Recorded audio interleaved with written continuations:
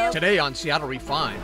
So, Michelle, you've heard of the show Comedians in Cars Getting Coffee? Oh, God, of course. Okay. I watch it religiously. Okay, so this is not that. Refined goes for a ride with soap superstar Michelle Stafford as she spills the tea on GH and more. Plus a Bachelor bombshell. Can you talk to me for like a few minutes? Don't touch me. If you cringed through last night's season finale, don't worry, the Refined team feels your pain. Then, long before Starbucks, there was Cohn and Steiner. Being a community meeting space where people can come together is a driving force. It's in my DNA. A Seattle woman gives her great-grandfather's legacy new life. Seattle Refined starts now. Hi, everybody. Welcome to Seattle Refined. I'm Gard Swanson. You know, when it comes to daytime drama, there is no brighter or more talented star than General Hospital's Emmy Award-winning Michelle Stafford. Old friend, are you kidding me? An old friend, when did this happen? Whether she's playing crazy, sexy, cool, or even inebriated, fans of GH can't get enough of Stafford's character, Nina Clay. But there's a lot more to Michelle Stafford than meets the eye. Not only is she a great actress, she's also a single mother of two and an entrepreneur. Refined's Malia Karlinski got to spend the day with Michelle on her recent visit to the Northwest. Really? General Hospital is a long way from SeaTac Airport, which is why we wanted to greet Michelle Stafford in style. Yay! So good to see you. Welcome, welcome, welcome. We're so thrilled you're here. The actress was in town to lend her star power to the main stage and to meet her fans, all at our Como So Northwest Women's Show at the Tacoma Dome. So, Michelle, you've heard of the show Comedians in Cars Getting Coffee? God, of course. Okay. I watch it religiously. Okay, so this is not that. This is our version. This is talking in a town car on the way to Tacoma. Hey, I like it. I like the tease. Because I have you here, I have got to tell you, I am a huge General Hospital fan. Are you? I really am. I think our 55 anniversary. 55 years. That's incredible. Yeah, I so think what's it like so. being part of that legacy? It's really great because I watched it. Emma has a problem with me staying here. When you first joined the cast, your character, Nina Clay, Yes. was in a wheelchair for a long time, but she wasn't actually she didn't need to be in the wheelchair. She wasn't in the wheelchair because she was lying. She came back out of a coma and she was really upset that everybody had moved on, and she had some issues that she's addressed. She's addressed, and now she's okay. So, what do you love about Nina? I love that Nina is fun and she's like somewhat childlike. But you didn't steal the necklace. No. No, I would never steal from you. Is Nina back with Valentine? Yes, she is back with Valentine. There's kind of some good chemistry there. Is there? I love James. He's awesome. I was very sad to see that your on-screen brother, Nathan, passed away. Yeah, Sorry about that. I know. You make me better. Because he has that effect on people. So can you give us any, like a little tiny scoop about what's going on with Nina and what's going to be happening with her? Nina is sort of becoming really strong for everyone else, right? And I like the way that they're writing Nina right now. I really like this Nina. She's really being there for her sister-in-law, and I think they might be toying with Nina wanting to take Maxie's baby. They might. They might. Your skin looks so great just getting off the plane.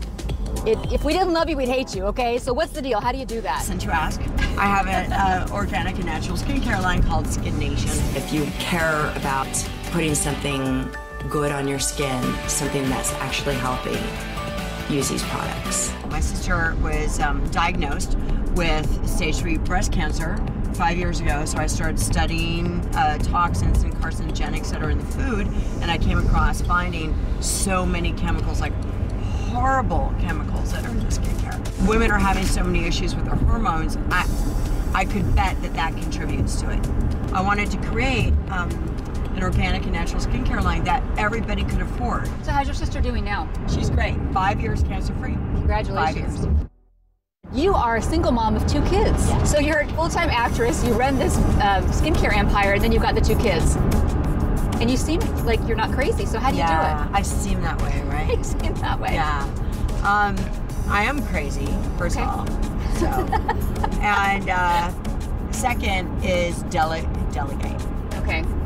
I've learned, because I used to take it all on. What are their names and how old are they? Natalia and Jameson. And Natalia is 8 and Jameson is 2. We're taking you to the Northwest Women's Show. I You're going love to be it. on stage with all these ladies who are your fans, who know about your skincare line. Yeah, I love talking to women. I love inspiring women. Michelle Stafford. From the fictional Port Charles to on stage at the Tacoma Dome, Michelle Stafford's star always shines. Malia Karlinski, Seattle Refined. To learn more about Michelle and her Skin Nation line, head to SeattleRefined.com. You'll also find highlights from the So Northwest Women's Show. If you watched last night's finale of ABC's The Bachelor, you know it was seriously messed up. This morning I woke up and I thought about you, and I thought about you and our kids together. I thought about us when we were old. And I choose you today, but I choose you every day from here on out. At the end of the finale, Ari popped the question to Becca Kay. But then, in a heartbreaking twist, Ari pulled a switcheroo and ditched Becca to pursue a relationship with runner-up Lauren B. as cameras captured the entire breakup. Hey, are you okay? Just leave. What are you still doing here?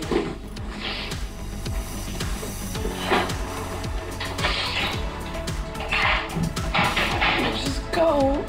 Ouch, that's cold. Now, this is not unprecedented.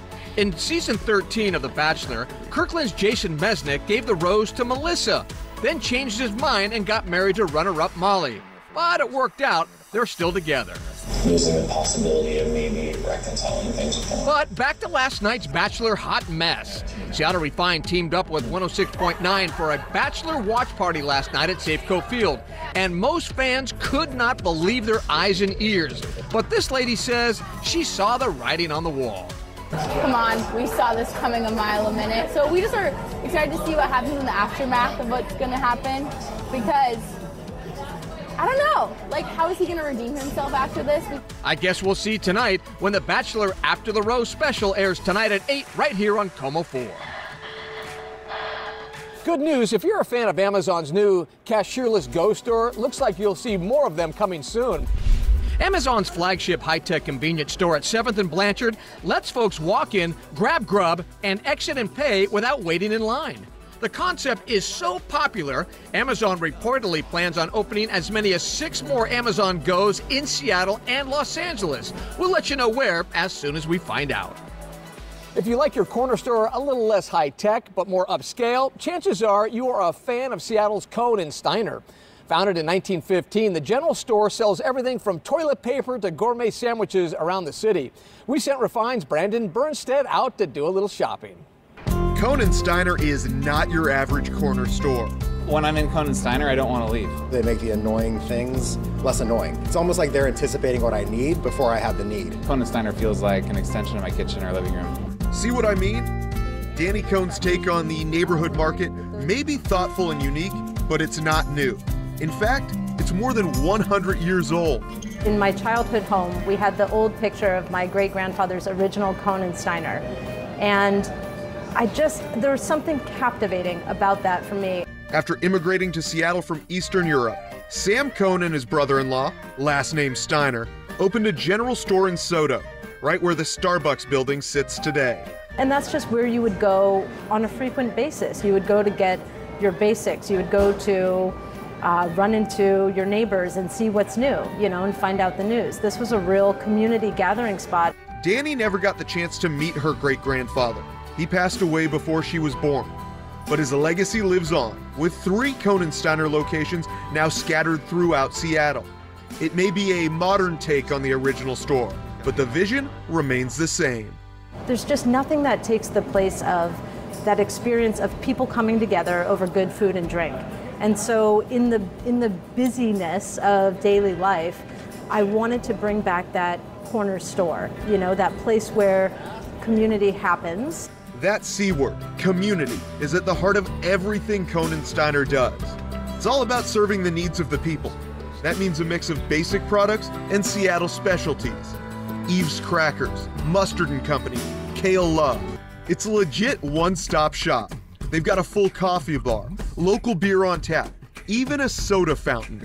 Depends on the time of day, but I gotta say, this coconut lime kombucha, people are just going crazy for. It's off the hinges. If you like kombucha at all, this is the one to try. Oh, this looks great. I like the color here.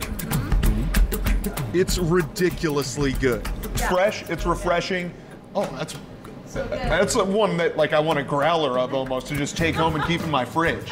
And so is the food at the sandwich counter, all made with bread from local bakeries. For the garden toast, Seawolf seeded sourdough covered with house-made herb buttercream cheese and tomato jam. It's topped with avocado, greens, and an herb vinaigrette. That's the garden toast. Even the classic turkey sandwich gets the Conan Steiner treatment, topped with fresh-cut veggies and sun-dried tomato pesto. Naturally, I've got to do a taste test. The veggies are what make this, right? They're fresh. They keep it a little bit light, but you still got that cheese melting in. That's a really nice sandwich. That's the thing about Conan Steiner. Everything's done with an eye toward making folks happy. It's a place to stop by or sit down and stay a while. A community meeting place, just like Great-Grandpa Sam wanted it to be all those years ago. I hope every day that he's up there somewhere proud, or at least satisfied with this representation of what he built. For Seattle Refined, I'm Brandon Bernstead. To learn more about Conan Steiner, log on to the website. Seattle Refined is just getting started. How do you like them apples? The local chef turning out tasty and savory apple dishes. Yeah, I'm so glad you're doing that, not me. But first, how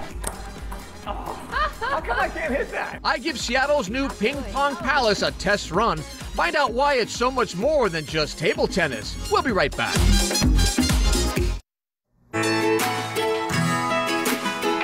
Welcome back to Refined. I'm Gard Swanson. You know, no matter where I go, when I tell people I'm from Seattle, they always bring up three things: the rain, of course, wine, and apples.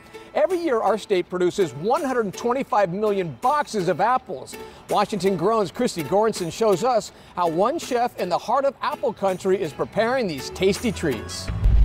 We're in the heart of apple country at Bone Vino's Bistro, a spot where the locals can always count on a unique variety of dishes. Well, it's one of the places in town that have a good variety of food. We tried to add a little more to the community and give them a little more variation. With a focus on breakfast and lunch, owner and chef Roger Hazard works to incorporate fresh and local produce from growers all around the Yakima Valley. We're going to do something with apples today? Yes, we are.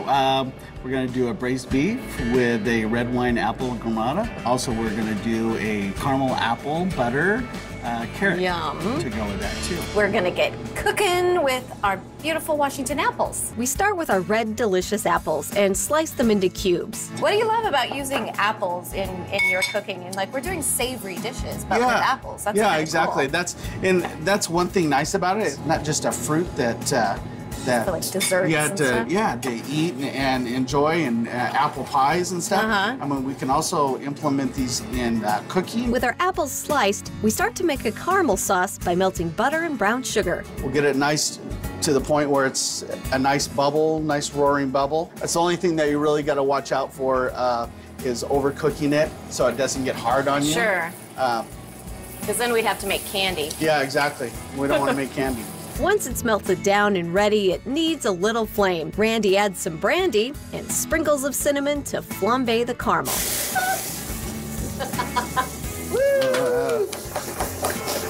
Yeah, I'm so glad you're doing that, not me. So apples going next? Yep. Oh, yep. Okay. Just dump them right in there. Okay. Okay. It's starting to smell like fall in here, you know? Yeah, I know. Isn't that awesome? Then we add blanched carrots to the batch and top it off with salt, pepper, and dried cranberries. I think they look beautiful. They do look beautiful, I agree. Okay. And then we'll put them in this bowl. Super colorful dish. Nice. Oh, can't wait to try these. Time to get a taste of these unique savory apple dishes. Okay, now let's do them. We gotta try the carrots and apples. That's amazing. Sweet, caramely. What a great idea. Look for more stories like that one from our friends at Washington Grown every week right here on Refined.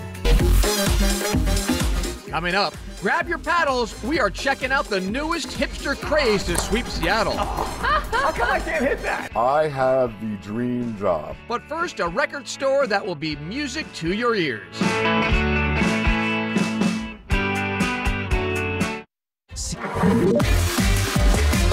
Welcome back to the show. I'm Garth Swanson. Now, if you're like me, this is the sort of Pong you grew up with. Okay, admittedly, Atari's Pong lacks a little excitement, which is probably the reason I never got into this kind of Pong. Now, in my opinion, that's exciting. And these days, a lot more people agree with me. Ping pong, or table tennis, as it's sometimes called, is the hipster pastime of the moment. And now Seattle has its very own Paddle Palace. Take a walk down this staircase, 32 steps to be exact, and you'll find a ping pong paradise. It's called Spin, 10,000 square feet of fun. The perfect spot to hang out, especially with Swedish national champion Malin Pedersen. We have 12 ping pong tables. We have a private room with a private bar, 3 ping pong tables in there. We also do a lot of cool stuff and events like Players Night on Friday nights, where we have professional ping pong players. We have live music entertainments, and we do lessons and stuff like that. Spin recently started on the East Coast and is one of the hottest bars around. And if you like to pound more than just ping pong balls, paddle your way to the bar. Here you go. So what am I drinking here? You're drinking our seasonal mule. And what's in it? This is a vodka-inspired drink. Whoa, that's good. It's strong, too. It is a little strong. And then the artwork here. I mean, you got Bruce Lee staring you down here, and you got Jimi Hendrix over here in the corner. Yes, we're all about local artists and art on the wall. Why is that important to make it so local and so community-based? I mean, it's something that we try to do as we're going to different cities. We think it's important to get the culture of the city and put our spin twist on it as well. And let me get this straight again. You were the Swedish national champion? That's right. I need you to prove that. All right, game on. Let's go. Let's go play. How come I can't hit that? After a while, I finally got the hang of it. And then people can come down and watch good players, right? Yeah, exactly. Every Friday night we do something called Players Night, and then professionals are playing, battling it out. They're also giving lessons. Ooh. Nice shot. Nice shot. Awesome shot. Thank you. Got a you. great place here. Yes. To learn more about Spin, log on to the website. We'll be right back.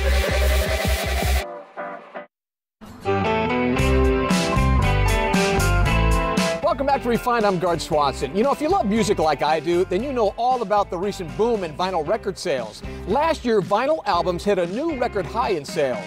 And as Dan Rascone reports, the trend is music to the ears of a Utah couple whose romance is a rock and roll love story. There's some really rare stuff out of print. Michael Macarone is living the good life. I have the dream job. He runs this old school vinyl record store in Salt Lake. Looks like my bedroom did when I was 15 years old. Songs, to me, it's emotion. It's memories of my past. In 2010, while on Facebook, he reconnected with a gal he met back in 1980 at a punk rock bar in New York. Her name, Pam Lancaster, a young woman who once was a head of makeup and wardrobe at MTV. That's me and downtown Julie Brown. This is Pam today. She remembers well meeting Michael back in the 80s. He would greet me, pick me up, swing me around, hug me, and send me on my way because I actually had a boyfriend in the past. The two eventually hooked up in Utah, and on October 16, 2015, they opened up Sound and Vision Vinyl. The store may be selling old school vinyl records, but according to Michael and Pam, vinyl records are making a comeback in a big way. It's like going to the movies. It's an audio movie for you to enjoy. It's a really big business again. I know it's shocking when you're not connected to that. Everything out here on the open floor, of course, is for sale. But back here, some coveted items, not for sale. A lot of albums, and over here, some 45. There's some stuff I have to keep for myself. Over the years, this is my Paul McCartney autographed receipt of him buying records. The two have met Blondie, David Bowie, dozens of famous rock stars. This is Cheap Trick. But the true joy still happens here. I remember looking at that cover a lot when I was a kid. Inside the record store, where memories really do come to life. All right, that's going to do it for today's show. I'm Garth Swanson. Thanks for joining us right here on Seattle Refined. We will see you next time.